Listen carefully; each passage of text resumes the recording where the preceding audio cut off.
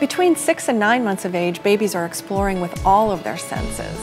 They can sit well and they can reach out and grasp a toy or other object and play with it.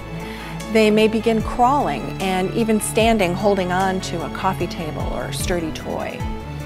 Their language is developing very rapidly at this point. They love books and padding pictures. Their babbling grows more complicated and may even say their first mama or dada.